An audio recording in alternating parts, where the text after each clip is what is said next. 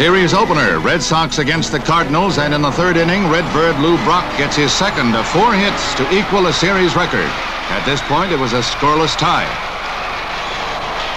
Santiago delivers to Curt Flood, who smashes a double, advancing the fleet-footed Brock to third base, and the Cardinals have men in scoring position for the third consecutive inning.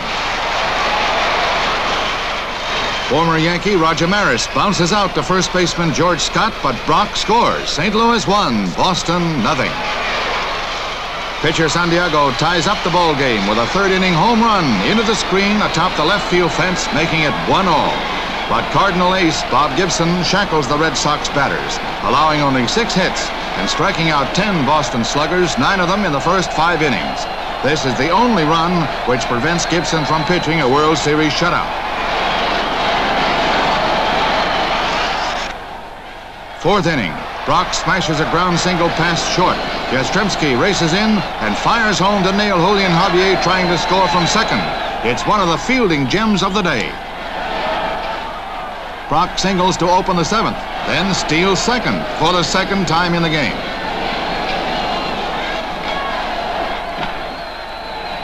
Flood bounces out to Scott, advancing Brock to third.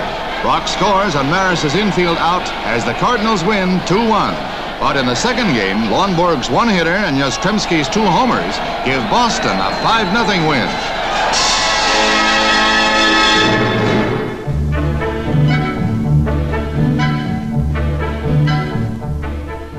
A bay in Greenland is the site for a new concept in the fine art of salvaging ships. Air-filled plastic balls are pumped into the hold of the sunken Danish freighter Martin S., a 2,400-ton vessel. The idea is the brainstorm of a Danish businessman and inventor who saw it in a comic strip. The balls create a lifting force of some 1,400 tons, and with the aid of a floating crane, the freighter begins its slow but steady rise from the briny deep. When the refloating project began, she was settled in 100 feet of water.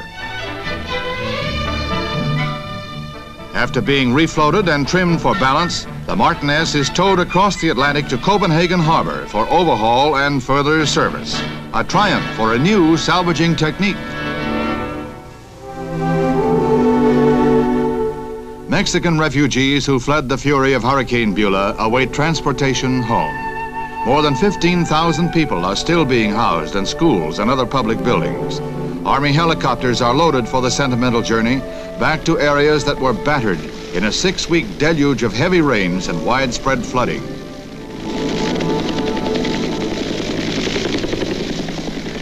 As the refugees returned to Mexico, Hurricane Fern struck the northeastern part of the country, touching off more heavy rain. Some flooding occurred at Tampico, but further floods were not expected on the Texas side of the Rio Grande, where Beulah raged.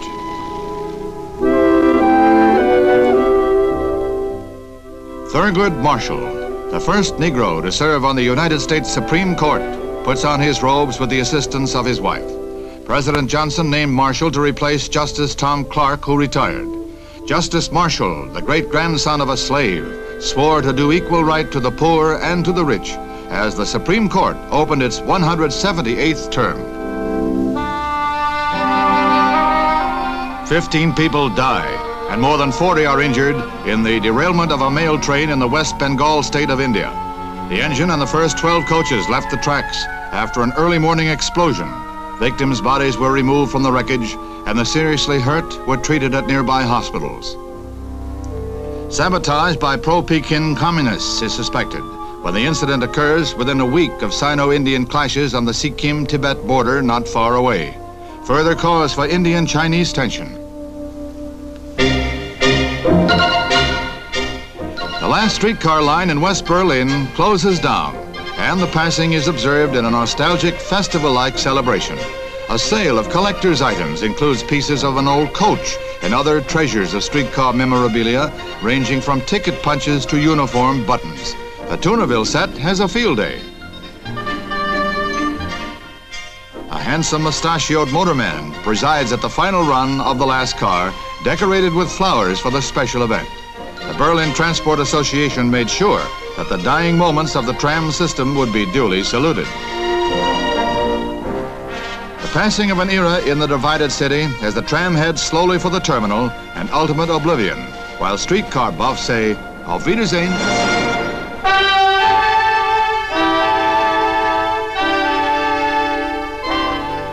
Buck Passer, third-ranking money winner in racing history and Horse of the Year in '66, retires from competition at the age of 4.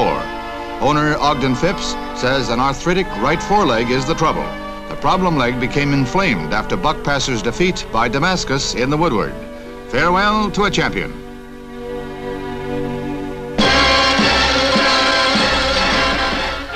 The U.S. Grand Prix attracts the world's best auto racing drivers, including Scotland's Jim Clark, two-time winner of this event.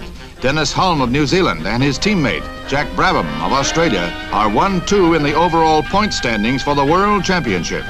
England's Graham Hill wins the pole position with best time in the trials. The 248-mile race is off to a fast start with Hill moving to the front as the pace setter. Jim Clark and Dan Gurney stay close behind in hot pursuit. Mechanical failures thin out the starting field of 17. Gurney, with a broken suspension, is among the dropouts, while Clark takes the lead from Hill before the midway point.